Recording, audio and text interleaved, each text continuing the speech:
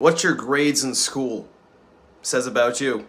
Let's go. If you have anything below a 50%, I'm sorry, but fuck you. If you have a 50 to 60%, you're just so cool, aren't you? You're just the coolest kid in school. Everyone loves you. Just kidding. Fuck you. If you have a 60 to 70%, you probably cheat off of other people, so you're barely passing, but you're still fucking stupid. If you have a 70 to 80%, you're highly respectable. You're a cool person. You're chill, you know.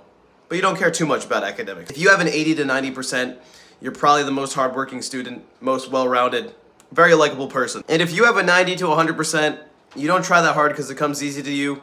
You're probably quiet, but you're cool. You're gonna be successful.